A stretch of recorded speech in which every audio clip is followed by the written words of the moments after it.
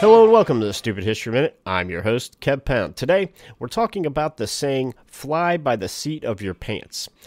The saying, fly by the seat of your pants, originated in the early days of aviation. It refers to pilots navigating planes without the aid of modern instruments, relying instead on instinct and experience. This method, known as seat of the pants flying, emphasized a pilot's gut feeling and tactical feedback from the aircraft. The phrase gained popularity in the 1930s and 1940s, capturing the daring spirit of early aviators. Over time, it evolved into a general idiom meaning improvise or make decisions based on immediate circumstances rather than a planned approach. This has been the Stupid History Minute, and I am Kev Pound.